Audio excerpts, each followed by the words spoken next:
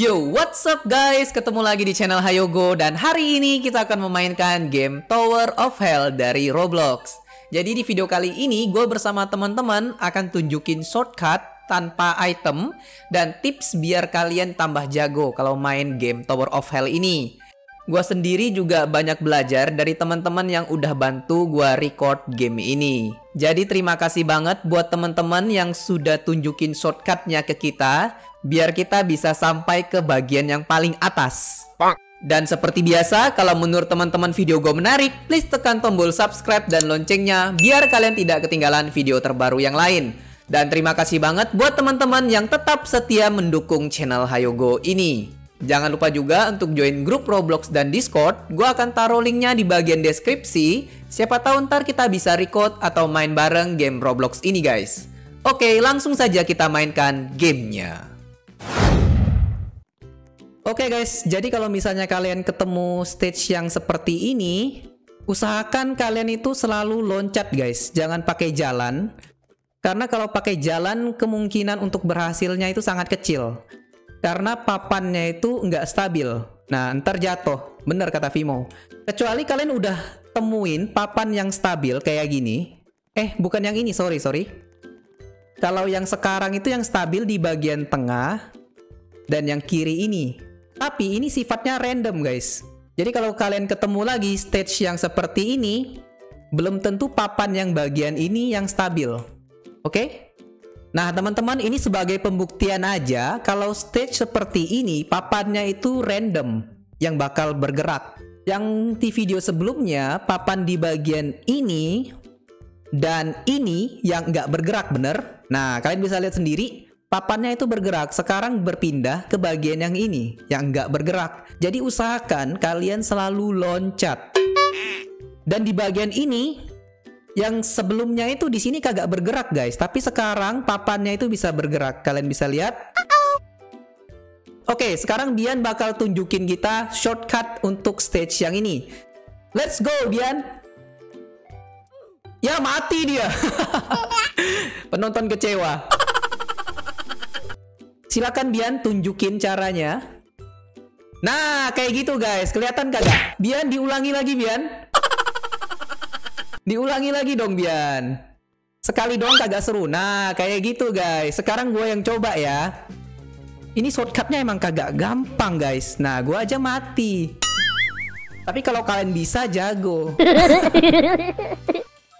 Oke, kalau misalnya kalian ketemu stage yang seperti ini, yang warna hitam ini, usahakan kalian loncat langsung ke bagian atasnya aja guys. Alasannya karena dari atas itu lebih gampang dibandingkan kalian loncat dari bawah. Terutama pada saat kalian naik tangga ini. Dan penglihatan kalian itu lebih jelas kalau yang di bagian atas. Ada note-nya. Apa itu note-nya Pak Budi? Jelasin Pak Budi. Kalau di stage pertama gerak terus. Berhentinya agak lama. Gitu aja. Tuh udah diem. Oh gitu. Oh I see. Berarti di waktu tertentu dia bakal diem ya. Iya tadi dia toeng-toeng mulu. Oke. Paham sekarang Pak Budi. Nice info. Oke, yang ini juga bisa kalian jadikan sebagai shortcut. Oke, bagaimana Bian? Tunjukin. Nah, lewat tengah. Oh gitu. Jadi kagak usah loncat semuanya. Oh, ya jatuh gue Bian. Jadi seperti yang kalian lihat, stage itu kalian bisa langsung loncat bagian tengah guys. Oke, sekarang gue akan tunjukin shortcutnya. Nah, Fajar Nana bakal tunjukin ke kalian guys. Kalian bisa lihat, loncat Fajar Nana sebelum waktunya habis. Nah, kalian nggak usah loncat ke kanan ke kiri. Cukup di bagian tepi aja. Dan itu langsung menuju tangga. Nah, ini salah satu stage yang buat orang bingung. Gue dulu pertama kali juga bingung guys. Jadi gue akan tunjukin ke kalian caranya. Pertama-tama, kalian loncat dulu ke sini. Bebas, kalian mau di arah situ atau di sini juga bisa. Kalian berdiri di ujung ini. Lalu kalian tunggu sampai rodanya terbalik. Lalu loncat ke papan yang ketiga ini. Oke? Setelah itu bentar, kalian lakukan lagi hal yang sama, mesti berdiri di papan yang berikutnya lagi. Hampir aja gua jatuh. Dan di sini karena stage-nya begini, jadi agak runyam. Kalian mesti berdiri di ujung tadi. Biasanya sih langsung di bagian ini aja, guys. Nah, oke. Nyam-nyam. Nah, teman-teman kalau ketemu stage yang seperti ini, yang bergabung dengan warna pink seperti ini, kalian bisa langsung kayak gini, guys. Bentar, gue akan tunjukin ke kalian. Siap, Fahri? Gue juga akan tunjukin buat penonton kita yang setia. Nah, kalian berdiri di ujung sini. Buset, hampir aja kagak sempat. Lalu kalian loncat ke sini dan kalian naik ke sini. Wes!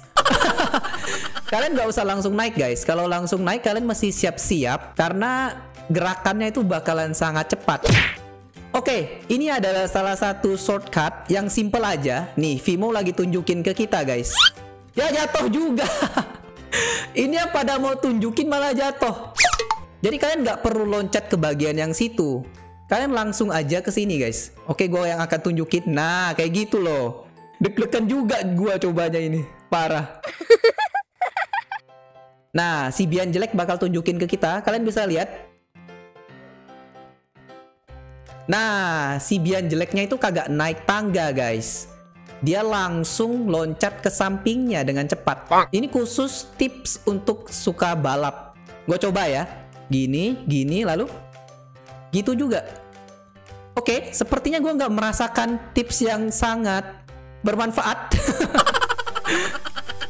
Ini shortcut simple, kalian bisa langsung loncat ke tangga yang kedua. Nah, kalian bisa lihat teman-teman kita lagi loncat langsung ke tangga yang kedua. Kalau kalian ketemu stage yang seperti ini, guys, ini ada shortcutnya. Siapa yang bakalan tunjukin? Nah, Fahri, tunjukin Fahri. Yang warna hitam itu, guys, kalian lihat. Fahri, silakan loncat. Nah, dia langsung loncat ke papan yang di situ, guys. Kalau kalian bisa lihat. Bisa lihat kagak? Nah, langsung aja, guys, kayak gua gini. Nah, gue juga pro sebenarnya. Jadi kalian gak usah loncat ke bagian yang tengah, karena resiko matinya lebih gede. Jadi lebih bagus kalian langsung loncat ke papan yang nomor 1 ini. Tapi ingat, papan yang ke-1 ini ada laser di bagian kiri dan kanannya. Jadi posisikan diri itu di bagian tengah, guys. Nah, kalau yang bagian ini kalian bisa langsung 2. Kalau kalian mau cepet ya. Nah, kalian bisa langsung 2 kayak gini, guys. Oke, Pak Budi, tunjukin Pak Budi. Nah, ini cocok banget buat kalian yang suka race. Nah, kalian bisa lihat Pak Budi, dia kagak loncat bagian gua, dia langsung loncat ke bagian samping. Neng, punten Neng. Ini mau record, Neng. Iya, Neng. Halo, Neng. Halo. Ya udah, Bang Bian langsung tunjukin aja, Bang Bian. Ini bule kagak ngerti bahasa Jawa. Nah, kalian bisa lihat sendiri, guys. Oke, langsung ke situ. Nice. Cocok banget buat kalian yang suka balapan. Pakai shift lock ya. Iya, kalau tips yang tadi itu kalian usahakan pakai shift lock. Oke, Bian, tunjukin ke gua, Bian. Nah, kalian bisa lihat sendiri ya. Si Biannya mulai dari sini, lalu dia akan loncat. Nah, gitu, guys. Kalian bisa lihat tadi. Bian, coba lagi, Bian. Nah, gagal si Erlang. Shortcut ini abang agak sulit, guys. Si Vimo mau coba, oke? Tanpa item, oke? Nah, si Bian berhasil lagi. Nah, si Vimo juga berhasil itu. Fajar Nana berhasil juga. Mantap, pada berhasil sekarang. Nah, kalian bisa bayangkan betapa pentingnya shortcut itu, guys. Kalian nggak perlu lewati hal-hal yang sulit ini. Kalian bisa langsung sampai ke atas sana. Sekarang giliran gue yang coba. Dan sepertinya gue bakal jatuh lagi ini. Oke, lewat sini ya, paling ujung sini ya. Oke, gue akan coba loncat. Dan gue gagal, guys. Nah, kalian bisa lihat di sini. Gue akan coba lagi ini. Nah, kayak gitu, guys. Bisa kan? Asalkan posisinya kalian beneran di ujung. Oke? Di sini ada lagi. Oke. Nah, di sini juga ada lagi sih. Kalian tinggal loncat, nggak usah lewatin bagian-bagian titik-titik ini, guys.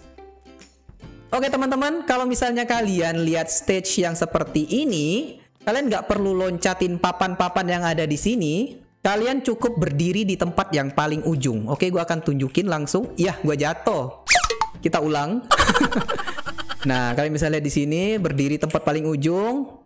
Lalu kalian aman sentosa guys, dan bisa sampai ke sini. Nah, kalian bisa lihat si Fatir dan Haikal juga berhasil. Lalu dua cewek bule ini juga berhasil. Pak Budi berdiri di kotak yang sana. Nah, kalian bisa lihat.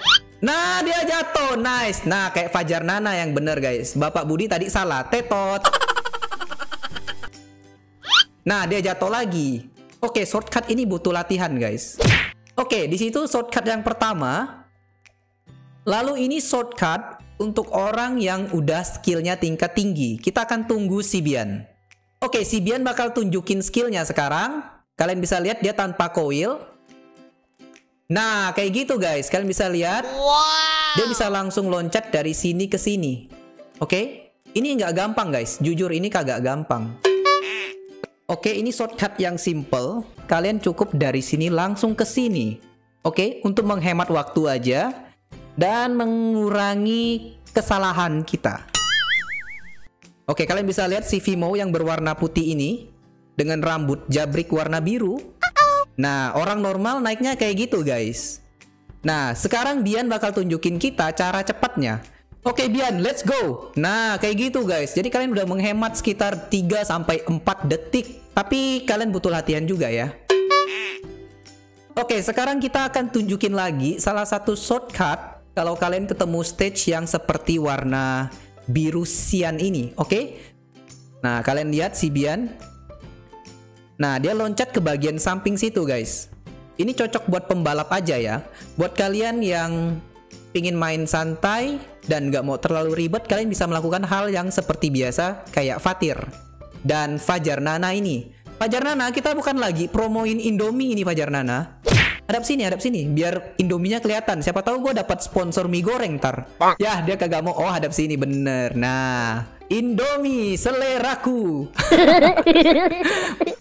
Oke teman-teman, kalau kalian ketemu stage yang seperti ini kagak kelihatan ya, yang ada laser 2 pintu kayak gini, usahakan kalian tahan shift lock dan bergerak seperti ini. Dan Bian bakal tunjukin shortcutnya dari sini. Go! Nah, kayak gitu guys. Langsung loncat ke bagian 2 ini. Tapi bener-bener harus hati-hati juga. Oke, si Bian bakal tunjukin lagi nih guys. Nah, kalian bisa lihat. Kalian bisa langsung loncat ke samping situ. Emang nggak gampang guys. Oke, kita lihat dari posisi sini. Oke, tunjukin Bian. Nah, bisa kayak gitu guys. Oke. Gua kagak sempat coba soalnya waktunya udah mau habis. Kalau gua coba sih berhasil guys, tapi jarang. Oke teman-teman, kalau misalnya kalian temukan stage yang seperti ini di bagian yang lantai keduanya, itu ada shortcut. Oke, Bapak Budi akan tunjukin ke kita. Nah, kalian bisa lihat, ini karena efek delay dari server, jadi posisi pijakannya itu beda. Tapi kalian bisa lihat secara garis besar, cara shortcutnya itu seperti itu guys. Gue juga akan tunjukin ke kalian. Nah, kayak gini, lalu kalian loncat ke sini. Nah, gue juga bisa rupanya. Padahal gue baru tahu. Oke, sekarang di sini ada shortcutnya juga guys. Kalian bisa lihat. Go, Fernan, tunjukin shortcutnya. Lah, kok balik ke sini lagi? Kagak tahu rupanya. Oke, Bapak Budi aja kalau gitu. Pak Budi tunjukin shortcutnya. Nah, kalian bisa lihat di situ. Ya, ketutupan. Ya udah gue yang tunjukin aja guys ya. Shortcutnya itu kayak gini guys, simple. Nah, kalian gak usah di bagian itu, langsung bagian sini aja biar lebih cepat, oke? Mengapa harus di kiri terus? Ada alasannya guys, sampai ke atas. Nah, kalian di kiri, di sini, lalu kiri lagi. Mengapa mesti kiri? Karena kalian bisa langsung loncat ke bagian ini. Nah, ditunjukin sama Pak Budi dan Bian ini. Goodbye Fajar Nana. Nah, kalian kalau kiri, keuntungannya itu banyak banget. Kalian bisa lihat, ini di kiri lagi. Ini di kiri lagi. Ini di kiri lagi. Dan ini di kiri lagi. Jadi kalian kagak perlu loncat ke bagian sisi-sisi yang lain lagi guys. Mengurangi tingkat resiko kematian. Oke teman-teman, jadi ini tips yang berikutnya. Kalau kalian lihat stage yang seperti ini, yang papannya itu bakal hilang sendiri, ini ada shortcutnya guys. Kalian nggak perlu memutar. Gua akan tunjukin ke kalian. Kalian bisa lihat si Bian, dia langsung motong ke arah situ guys. Yah, Putri Koki malah jatuh. Oke, siapa lagi yang mau tunjukin? Nah, si HT311 itu, dia juga bisa. Wow. Nah, jadi kalian nggak usah jalan memutar. Ya, ada yang jatuh lagi. Gue juga akan tunjukin ke kalian bagaimana caranya. Yang penting kalian tunggu aja timing papannya muncul di depan kalian. Kayak gini salah ini. Terlalu telat, oke? Mesti tunggu bentar. Oke. Nah, kayak gini guys. Langsung loncat ke atas sini. Nice. Gue sebenarnya jarang juga berhasilnya sih. Nah, kalau kalian muter, kemungkinannya sangat kecil untuk bertahan hidup. Karena bakal terkena lasernya. Oke teman-teman, jadi kalian bisa lihat di stage yang warna biru ini, kalian bisa langsung loncat seperti yang dilakukan sama Putri Koki. Nah, jatuh dia. Ini X-Men mau coba. Nah, seperti gitu guys. Jadi kalian nggak usah muter jauh-jauh ke sini. Kalian bisa langsung ke sini. Nah, tapi mesti hati-hati ya guys ya. Karena di bagian titik tengah kotak ini ada lasernya. Oke, kalau kalian melihat stage yang seperti ini yang ada papan yang panjang-panjang kayak gini guys, ini ada shortcutnya juga. Jadi kita akan lihat Putri Koki menunjukkan shortcutnya. Silakan Putri Koki. Nah, naik ke sini dulu ya.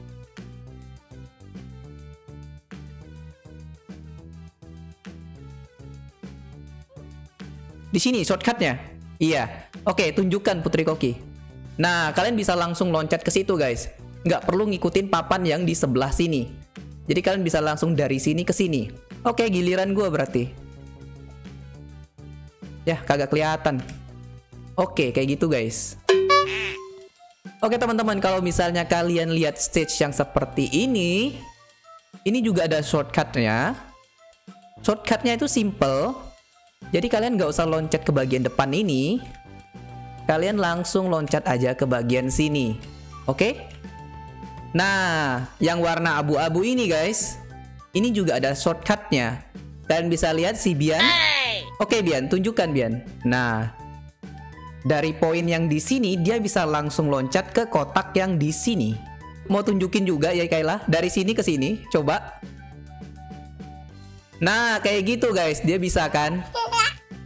Oke, sekarang kalau kalian lihat stage yang warna biru seperti ini, kalian bisa shortcut di bagian bawah sini guys. Si Fernan bakal tunjukin ke kita. Oke Fernan. Nah, seperti itu kalian bisa lihat. Nah, si Bian jelek juga bakal tunjukin ini. Nah, seperti itu guys. Tapi itu disarankan buat kalian yang udah cukup pro aja ya. Nah guys, kalau kalian lihat stage yang warna ungu ini, kelihatannya ribet ya. Padahal itu simple guys. Nah, si Jibril bakal tunjukin ke kita bagaimana caranya. Oke, tinggal lurus aja. Lurus langsung naik ke atas tanpa perlu hal-hal yang rumit guys. Nah, jadi kalian intinya ambil tangga di bagian kiri ini, lalu loncat lurus aja, lurus lagi di sini. Hampir aja jatuh gua. Nah, caranya itu gampang guys, kayak gitu aja. Oke guys, jadi di stage yang seperti ini, kalian mesti ingat ini lasernya agak tinggi. Jadi kalian loncatnya itu nggak boleh terlalu dekat dengan laser. Karena kalau terlalu dekat dengan laser, auto mati kayak gini guys. Oke, ulang lagi ya. Nah, tadi mati di sini ya. Loncatnya itu mesti agak ada jarak dengan lasernya, nggak boleh terlalu dekat. Karena lasernya itu tinggi guys. Oke, sekarang pemain pro yang bakal tunjukin nih guys, Nabila O Gaming. Hello. Dia bakal tunjukin ke kita. Nah, cara loncatnya kayak gitu guys. Mudah banget buat yang ngerti. Kalau buat kayak gua yang belum ngerti ini, auto tewas guys. Oke, gue coba aja ya. Ya, mati kena laser. Astaga. Oke, yang ini kelihatannya sulit ya guys ya. Tapi sebenarnya itu kata mereka sih gampang. Oke, gua akan coba sekarang. Oke, di sini aman. Dari sini ya, Bian. Dari kanan dulu. Loncat lagi atau gimana? Oke. Usahakan kalian berdiri di belakang papan aja kalau ini guys. Karena kalau di belakang papan, kalian bisa sambil loncat dan maju lebih gampang. Wow. Oke teman-teman, di sini ada shortcutnya yang warna merah ini. Ini sebenarnya gampang, cuman kalau kalian salah, itu bisa kena laser bagian sampingnya. Jadi seperti Bian di situ, dia mesti agak di bagian tengah, lalu loncat ke kiri atau ke kanan. Silakan Bian. Nah seperti itu guys, gua akan tunjukin ke kalian juga di sini. Kalian nggak boleh terlalu tepi ya guys ya, loncatnya. Mesti agak di sini, dari tengah mulainya. Dan di sini kalian bisa langsung ke sini. Oke, gampang kan? Nah kita akan lihat si Bian ya. Kalian bisa lihat yang warna kuning itu guys. Oke Bian, tunjukin Bian. Jadi dia langsung loncat dari samping sini, lalu ke sini, tanpa perlu melewati bagian atas lagi. Nah, di bagian warna kuning ini juga ada shortcut guys. Kalian nggak perlu jalan memutar di sini. Kalian lihat aja di sini ada Vimo dan Fernan lagi coba. Nah, kalian coba aja guys. Nah, jadi kalian bisa loncat kayak gitu langsung guys, tanpa memutar. Nah, gampang kan? Gampang sih, gue coba ya. Oke, nggak berhasil. Oke, nggak berhasil, hampir jatuh. Mungkin loncatnya masih agak jauh ya. Gue coba ya. Iya, loncatnya itu agak jauh sedikit, jangan terlalu dekat. Oke, di sini juga ada shortcutnya guys. Nah, kalian bisa lihat si edges. Nah, kalian mesti loncat di bagian sampingnya. Ini cocok banget buat kalian yang suka balapan, jadi lebih cepat dia. Halo teman-teman, terima kasih banget sudah menonton video ini sampai akhir. Itulah 35 tips dan shortcut yang bisa gue bagikan ke teman-teman semua. Dan selanjutnya, kalian tetap aja butuh latihan sendiri-sendiri biar bisa jadi pemain yang pro. Oke, sampai di sini dulu videonya. Semoga video ini bermanfaat dan dapat menghibur kalian semua. Buat teman-teman yang belum subscribe channel HaYoGo, tekan dulu tombol subscribe dan loncengnya biar kalian tidak ketinggalan video terbaru yang lain. Dan terima kasih banget buat teman-teman yang tetap setia mendukung channel HaYoGo ini. Gue berharap dimanapun kalian berada, semoga kalian sehat-sehat saja dan tetap bahagia. Jangan lupa untuk like and see you in the next video. 'Cause I can fly.